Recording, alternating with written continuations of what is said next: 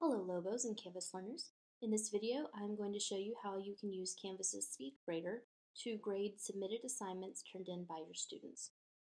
So I'm currently in my testing course. I do want to back out though and show you the overall global or dashboard view, just so you can see how this looks. So over here, as a teacher and as a student, you have a to-do list. As a student, it's going to show an announcement, it might show the due date. As a teacher, it's going to show the number of submissions that you have. So that's what this number indicates. So there have been 6 submissions turned in for this particular assignment. And then I can see all of my assignments if I have this many. So that is all of the submitted assignments for all of the courses in which I am an instructor. I'm going to go back into my class now, my testing class. And that's going to show me just the ones that I have to grade for this particular class. So you can see that I have one online assignment and one Google Cloud assignment to grade. All right, so I can click just directly on that item on the to-do list, and I could do that from here, or I could have done it out from my dashboard. So if you ever just open up Canvas and you want to start grading, you just need to find the one you want right here, click it, and it'll open it up directly in Speedgrader for you. All right, so in this case, the submission was, they had an option to do a text box submission, which is what this student chose. Move my little, let's see what it'll let me. But it says, there's my summary. So I'm going to read their summary. I'm choosing pay-per-view. I'm going to put their grade in. You can see that it's late. This was due, I'm going to say maybe on the 26th. But the submission window was still open, so the student was still able to submit, but I do have an indicator that it was submitted late. So I'm going to say that that paragraph is worth 75. And then I'm going to leave some feedback for the student right here. I can either type my feedback, or I can actually record feedback. So I have options here with the media player. I'm actually covering up the video right now, but I could come here and turn it off and just say no video, and that's actually going to let me just do an audio recording.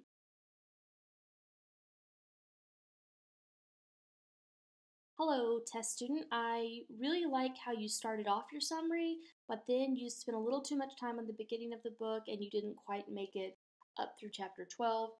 So you may want to, consider when you're writing a summary that you need to give equal considerations to the beginning, the middle, and the end. Okay, so if I like that, I can say save, and it's actually going to attach that spoken feedback right there below my typed feedback. So now this student has both typed and verbal feedback on their assignment. I can also use this option, which is a speech to text option. So if I click that, and then I hit this record button, it is now recording my words and translating them to text.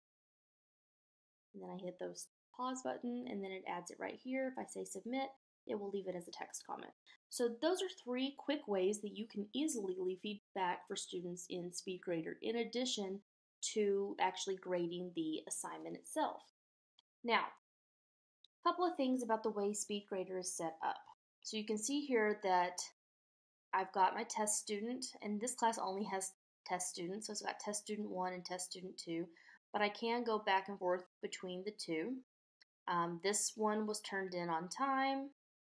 This one was late, again, seeing that difference there. I have some different settings over here. So right here under the settings, under options, I can change the way I see my students. You can do it alphabetically by last name.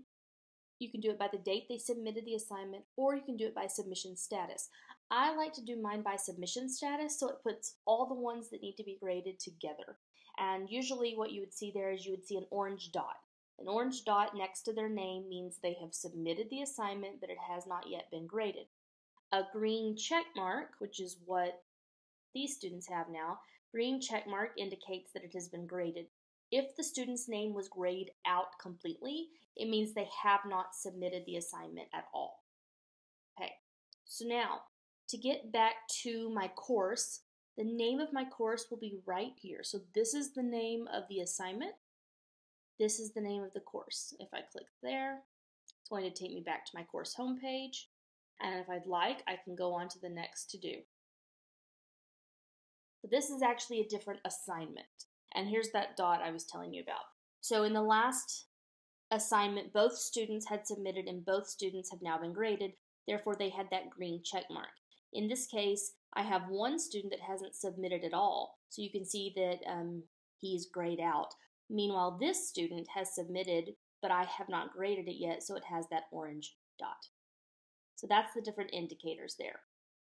The last assignment that I just showed you was an online submission. The student chose to do a text box. This one is actually a Google Cloud assignment.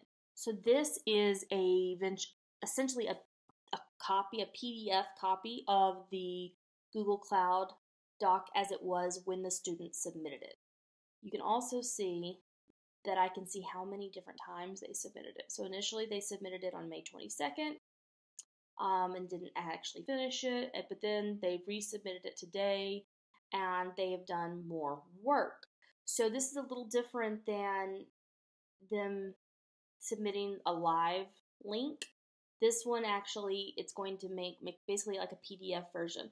I can now annotate on this version. So I can come here and say, this particular section,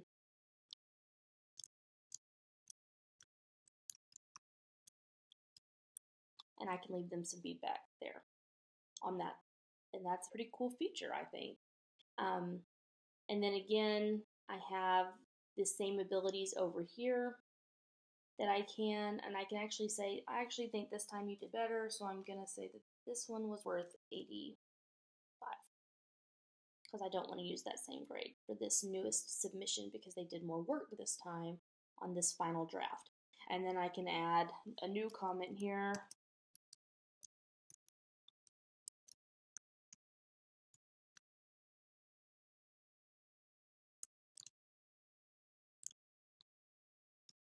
Okay.